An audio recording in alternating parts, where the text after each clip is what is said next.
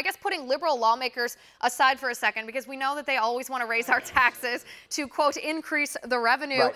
How do we fix this without jacking up everybody's taxes? Well, you're going to have to cut benefits, or, there's this perception that the Social Security Trust Fund has been robbed from. Actually, what's happened is the federal government, because it needs more money for all these other big programs, they've borrowed from the trust fund. And they pay it back, but one could legitimately complain that they've been borrowing it at ridiculously low rates. I mean, this is where the Federal Reserve comes into play.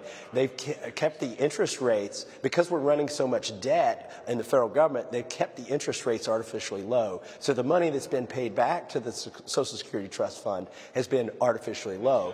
There's another diversion that's happened in the past. Hopefully it won't happen again, and that's where they take the retirement portion of Social Security that's supposed to go to the retirement portion, and they divert it to the disability portion, because the disability, Social Security disability, was about to go insolvent just a couple years ago. And they said, oh, well, let's just divert some of the money that goes into the retirement income.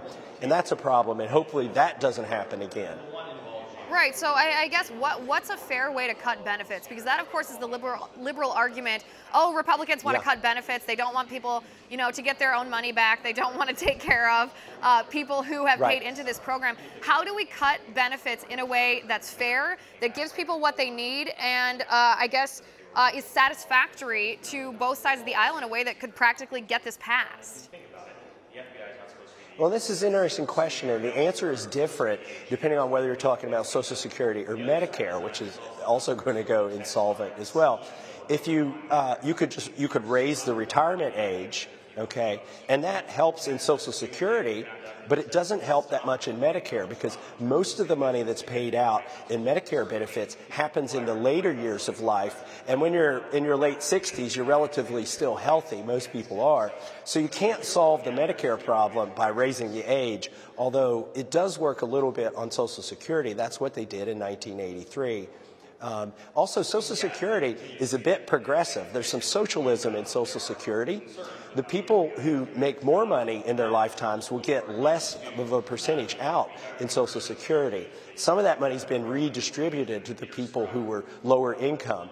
You could change that distribution curve just a little bit, and you could make it more progressive. In other words, you could soak the rich, so to speak, and make them pay more in. And then give them less out, which is what Social Security already does to some degree. Want to see more videos like this? Click on the link below and subscribe to One American News on YouTube, and call your cable provider and kindly demand that One American News is added to your lineup. Call and subscribe today.